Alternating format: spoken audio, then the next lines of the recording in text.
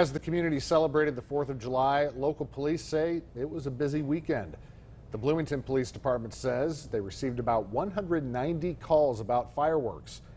John Furman, the department's public information officer, says some were confiscated, but in many cases there were no citations. He says fireworks are generally a low priority call unless someone is injured or they create a danger risk.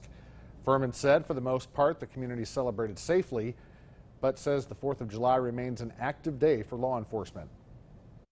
We've got the fireworks, and then you've got, it's usually any drinking holiday, that always increases our calls for service. Usually there's more fights, more domestic incidents, more drunk driving. Pekin's police chief tells us between Saturday morning and Monday night, they received 59 calls about fireworks. Only 4 of those resulted in a ticket.